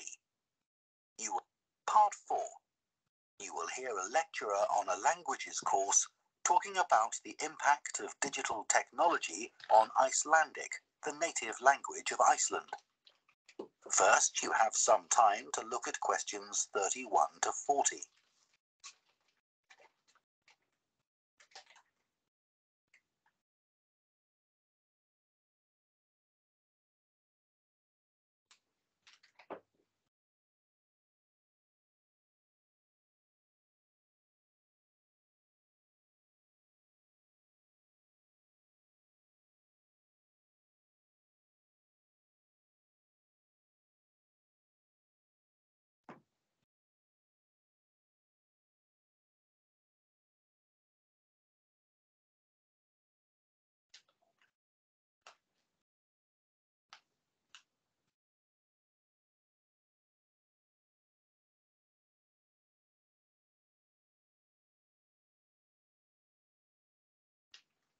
Now listen carefully and answer questions 31 to 40. Right, everyone, let's make a start. Over the past few sessions, we've been considering the reasons why some world languages are in decline. And today I'm going to introduce another factor that affects languages and the speakers of those languages, and that's technology, and in particular, digital technology. In order to illustrate its effect, I'm going to focus on the Icelandic language, which is spoken by around 321,000 people, most of whom live in Iceland, an island in the North Atlantic Ocean. The problem for this language is not the number of speakers, even though this number is small, nor is it about losing words to other languages, such as English. In fact, the vocabulary of Icelandic is continually increasing, because when speakers need a new word for something, they tend to create one, rather than borrowing from another language. All this makes Icelandic quite a special language. It's changed very little in the past millennium, yet it can handle 21st century concepts related to the use of computers and digital technology. Take, for example, the word for web browser. This is vafri in Icelandic, which comes from the verb to wander. I can't think of a more appropriate term because that's exactly what you do mentally when you browse the internet. Then there's an Icelandic word for podcast, which is too hard to pronounce, and so on. Icelandic, then, is alive and growing, and it's a big but, young Icelanders spend a great deal of time in the digital world, and this world is predominantly English. Think about smartphones. They didn't even exist until comparatively recently, but today young people use them all the time to read books, watch TV or films, play games, listen to music, and so on. Obviously, this is a good thing in many respects because it promotes their bilingual skills. But the extent of the influence of English in the virtual world is staggering, and it's all happening really fast. For their parents and grandparents, the change is less concerning because they already have their native speaker skills in Icelandic. But for young speakers, well, the outcome is a little troubling. For example, teachers have found that playground conversations in Icelandic secondary schools can be conducted entirely in English, while teachers of much younger children have reported situations where their classes find it easier to say what is in a picture using English rather than Icelandic. The very real and worrying consequence of all this is that the young generation in Iceland is at risk of losing its mother tongue.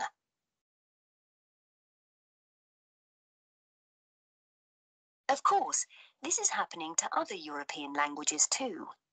But while internet companies might be willing to offer, say, French options in their systems, it's much harder for them to justify the expense of doing the same for a language that has a population the size of a French town, such as Nice. The other drawback of Icelandic is the grammar, which is significantly more complex than in most languages.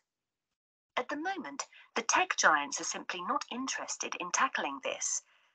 So, what is the Icelandic government doing about this? Well, large sums of money are being allocated to a language technology fund that it is hoped will lead to the development of Icelandic-sourced apps and other social media and digital systems. But clearly this is going to be an uphill struggle. On the positive side, they know that Icelandic is still the official language of education and government. It has survived for well over 1,000 years, and the experts predict that its future in this nation-state is sound and will continue to be so. However, there's no doubt that it's becoming an inevitable second choice in young people's lives. This raises important questions. When you consider how much of the past is tied up in a language, will young Icelanders lose their sense of their own identity? Another issue that concerns the government of Iceland is this. If children are learning two languages through different routes, neither of which they are fully fluent in, will they be able to express themselves properly? That is the end of part 4. You now have 1 minute to check your answers to part 4.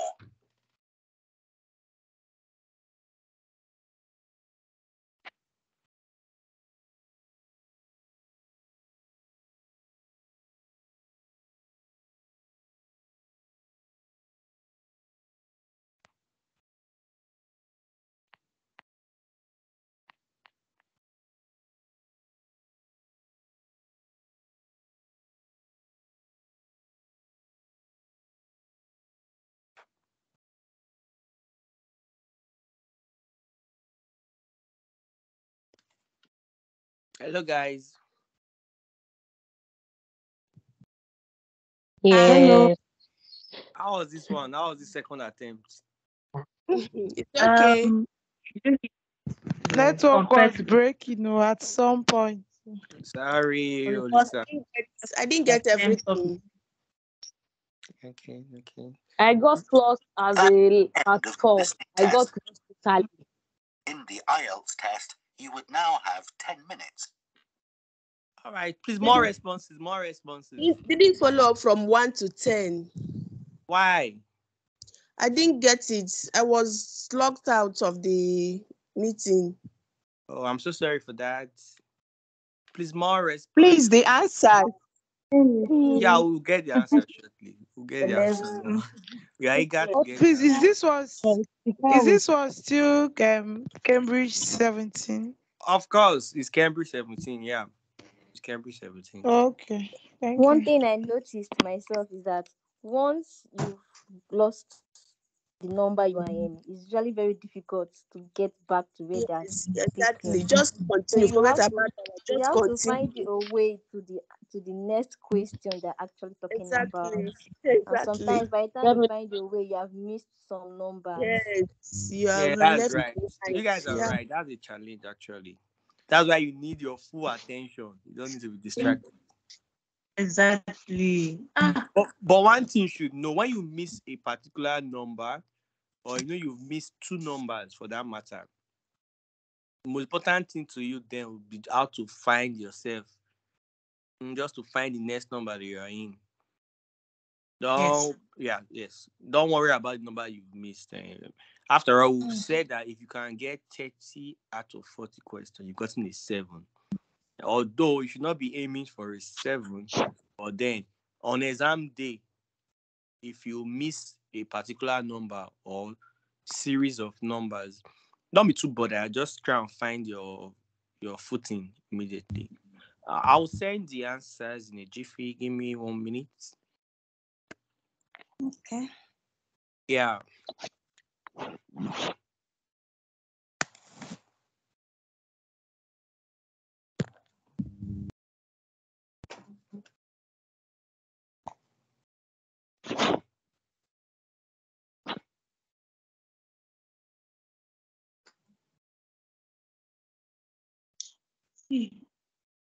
Say one word, please.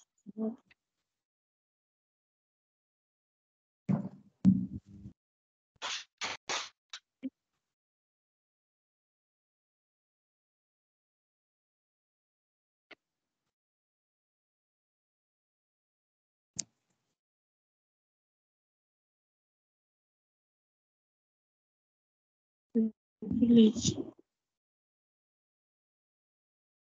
All right, guys.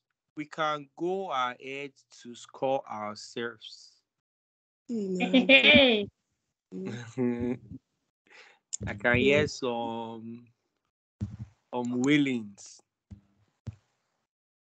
So I've shared the answers on WhatsApp group as well as on this platform. Let's take the next few seconds, few minutes to score ourselves. And let's be strict to when scoring ourselves. Let's be strict.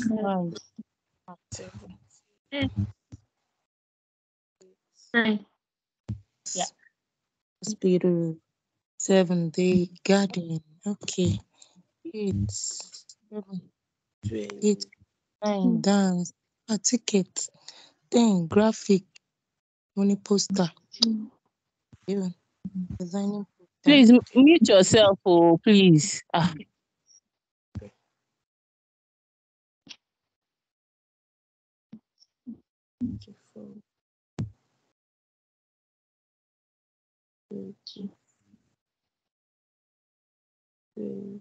C5.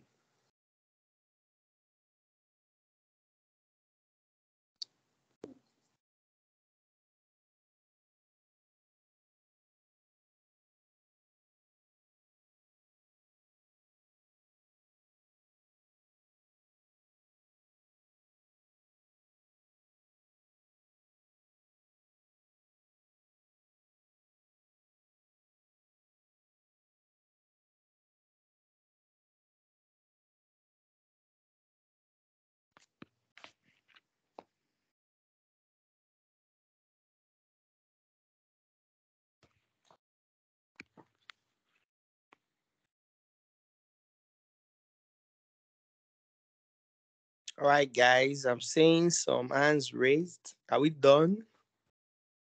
I believe we're done by Yes. now. All right. All right. So I need your feedbacks. You guys can unmute your mics now. So this I missed a lot of questions. What do you get? I got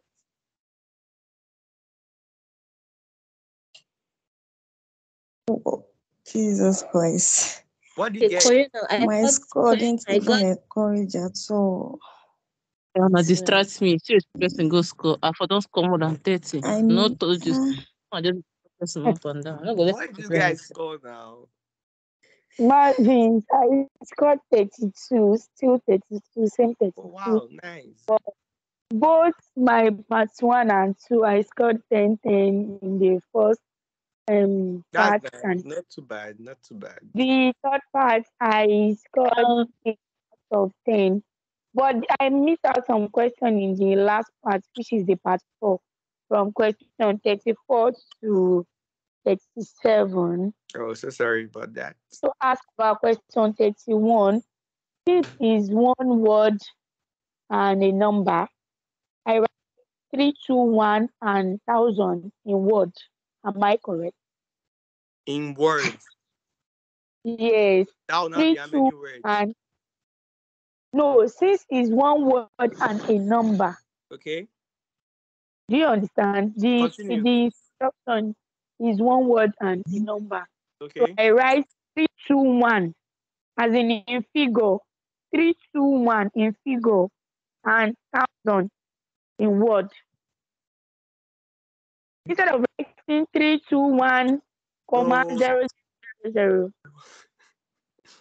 There was no need for that. Okay, I'm wrong. Yes. You write everything in. Just write it. Just choose one style. Write everything in figure, in numerals. And that was wrong. That one will be more than, if I want to write in words, it will be more than. Just write it in numerals, in figures, In numerals. yes. Figures. Okay. Yes. Numerals. 3, 2, 1, 0, 0, 0. Yeah. There's no that. It doesn't make sense to break it like that. It's fine. Please, more responses. What do you guys get? I attempted only 34 questions. Why? And I was distracted. My children. It's fine. I got stuck. I didn't answer from 35 downwards. But I knew had it been I answered all of that, I would have scored more than 30. Right, so what do you get now? I answered 34 questions and I got 24. That's fine. Nice attempt.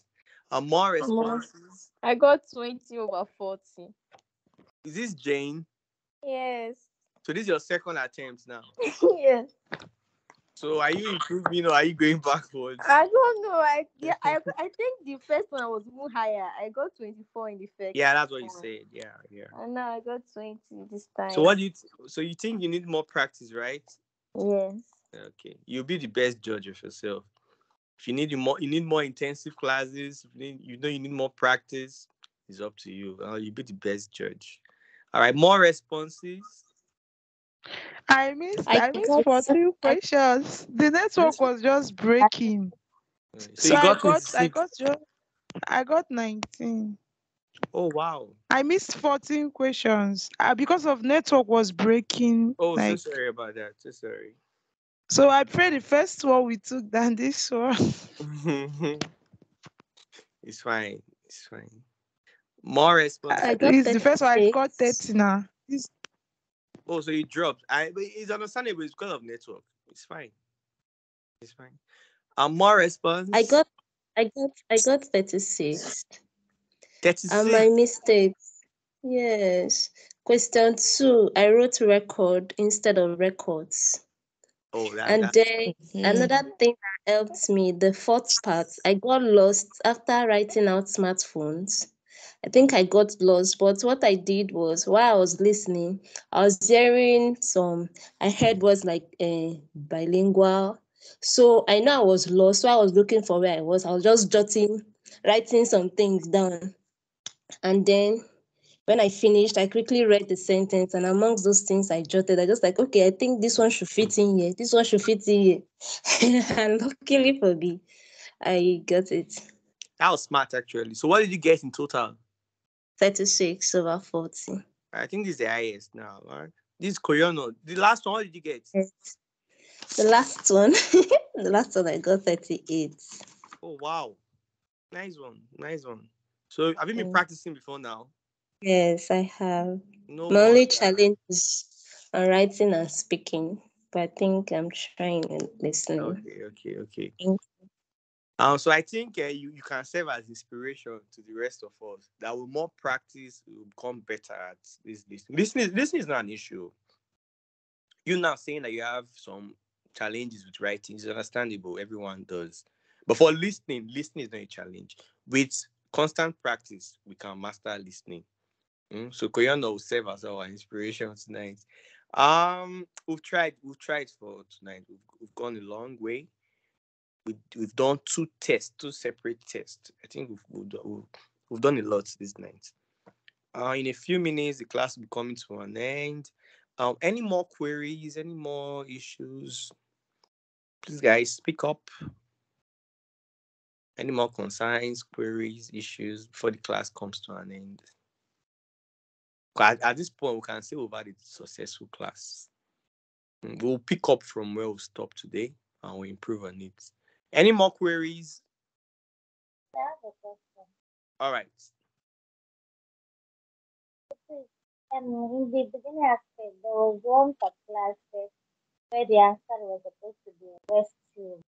Sorry, where I heard restroom, and the answer only was west. And that is there was another number 5, art groups. I wrote art groups, whereas the answer was supposed to be art. I can't hear you clearly. I'm so sorry. Please, can you speak up?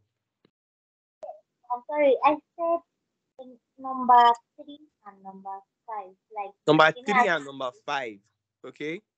yes, the answer you sent, number 3 was west, number 5 was art. Okay. Then when I was listening, what I heard in number 3 was west room, while number 5 was art group. So I just wrote west room. I put hyphen in between west and Okay. out. Then the Now second one one. art groups, whereas the answer was art. You just put hyphen in this one. Yes, hyphen. It I just want to doesn't work like that. So what did the instructions say? one word. That was what I was thinking. I Yes, just one word. So putting hyphen was actually smart, but it didn't work in this case. Putting hyphen was smart, but in this case, it didn't work. On that normal scenario, hyphens do work, but not in all cases. When you put hyphen in between words, you can make it sort of collapse, so to speak, and become one word. But it didn't work in this case. West room, then the hyphen didn't work there. Same thing as art group. Hyphen has no place in those two phrases. So that was smart using hyphens, but not in these cases. All right. All right, thanks guys. We've come to the end of tonight's class. Thanks guys for joining us. I appreciate you all. If no more queries, Oh, thank you so much. it's Thank fine. you. If no Thank more, it's fine. It's fine. So if no more queries, we've come to the end of tonight's class. See you guys. Have a good night's rest. Bye. Thank you very much. You're welcome. Bye. Thank you. Bye. Thanks, everyone. Let's practice more. Yeah. Hello, good evening.